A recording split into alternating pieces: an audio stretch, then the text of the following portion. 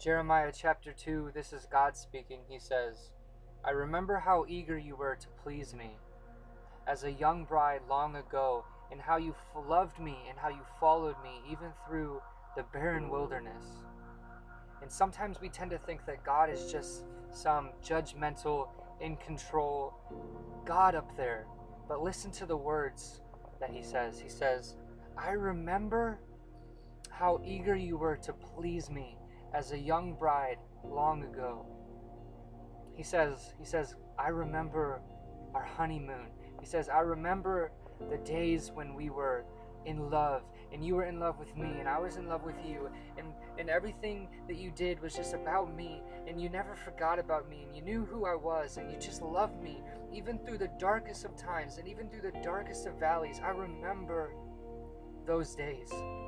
And these are the words of that almighty God that sometimes we think is just controlling us or judgmental. Or this is the words of God. He says, I remember those days. He goes on in verse 5, and in his broken heart, he cries out and he says, what did your ancestors find wrong with me that led them to stray so far away? So this is a God who's saying, I remember the days when we were close. And he makes this plea with his own people, and he says, but what did I do that made you leave so far away from me? And sometimes this resembles our lives, that God says he remembers the day when you were just in love with him, when you just discovered him and you just wanted to know everything about him, and you just wanted to spend all your time on him and all your energy on him. And then he says, wait. But what did I do that you had to leave? What did you do that sometimes we just leave God? We just walk away from him and we pursue other things, and God is saying, but all I've ever done is love you. All I've ever done is just have mercy on you and just love you and just clothe you. And he says, but what did I do that had you go so far away from me?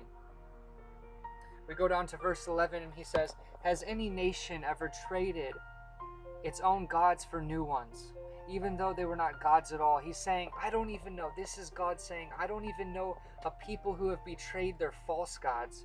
He says, even the nations who serve false gods are true to their gods. But then he continues and he says, yet my people, he says, but my people have exchanged their glorious God for worthless idols. He says, my people have done two evil things. They have abandoned me, the fountain of living water, and they have dug for themselves cracked cisterns that hold no water. He says, my people have abandoned me to try to dig their own wells, to thinking that it would satisfy. But God is saying, they can't even hold water. He's saying, apart from me, you can't even hold any water. And we move down into verse 20, and God says, long ago I broke the yoke that oppressed you, and I tore away the chains of slavery. He's saying, long ago I set you free. I did a mighty miracle for you. I broke the yoke that oppressed you. And he goes on and says, but still you said, I will not serve you. Verse 25, he says, when will you stop running? He says, when will you stop panting after other gods? But he says, you save your breath and say, no, I am in love with these foreign gods and I can't stop loving them now. This is a plea from God. He says, when will you turn back to me? He says, I can't stop thinking. I just remember the time when we were just married and you just loved me. He says, when will you stop running away from me? He says, the more I pursue you, the more you just run. He says, when will you turn back and stop panting after those things that just only gratify and satisfy the flesh, only for that limited period of time? He says, when will you turn from those things? When will you come back to me? He says, he finishes up in verse 32, he says, my people have forgotten about me.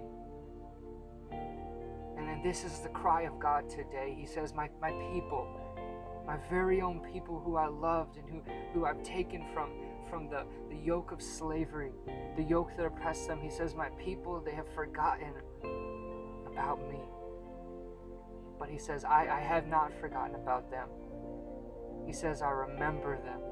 He says, when will you stop running? When will you stop panting after things that will never satisfy? When will you stop using your energy to build holes and cisterns that don't even hold water? And sometimes you know that they won't hold any water. You know that they won't satisfy. And God just says, turn back to me. Come back to me. I have open arms and I love you. He says, I remember the days. He says, do you remember them? Do you remember the days and how in love we were? Come back to me.